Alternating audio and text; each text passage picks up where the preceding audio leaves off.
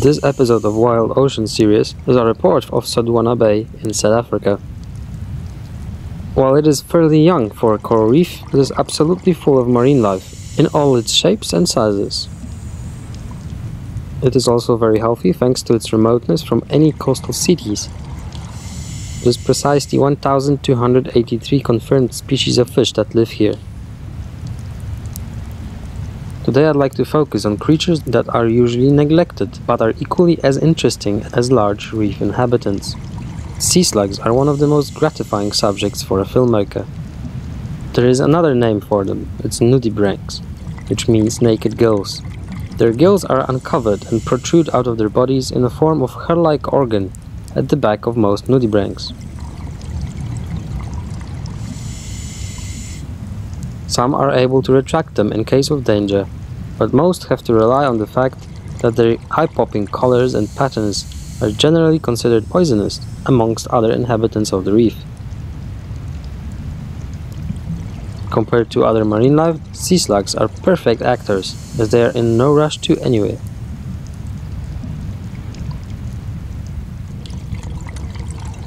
On an average dive on the reef, it is almost guaranteed to find at least one.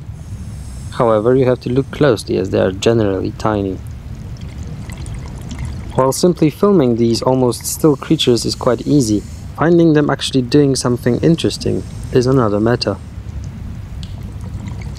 The key to make it interesting is to find different and ever more colorful or bizarre species.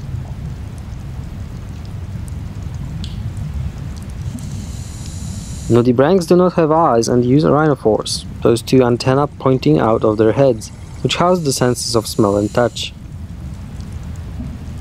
There is another branch of the family, nudibranchs, that have no separate gills, but their whole body is covered with protrusions that combine all of life support features.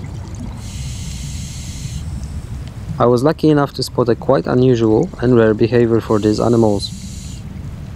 Two individuals of the biggest known species, crimson Spanish dancers, were locked together in a love embrace.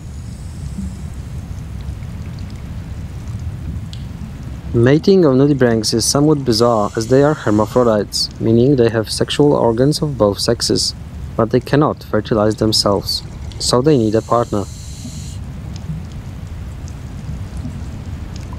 These particular pair stayed in this position fertilizing one another for definitely longer than 24 hours, as I went back to the same place the next day to find them still there.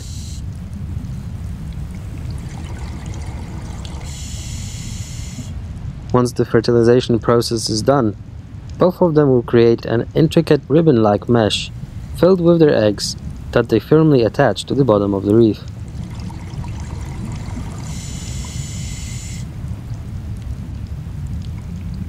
What is even more interesting is the fact that they were not entirely alone.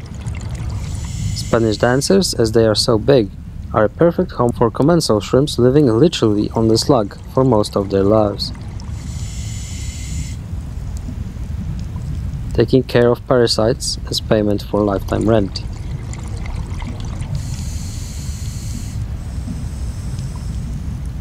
There's also another reef animal that resembles a sea slug. Thin as paper, marine flatworms occupy similar places as nudibranchs, but can sometimes be much more energetic. This creature has no body cavities or fully developed internal organs, and absorbs oxygen and nutrients by diffusion. On one dive, I had an encounter with a free-swimming flatworm, a rare and beautiful sight.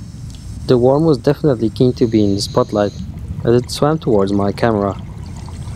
It gave me a beautiful dance mid-water.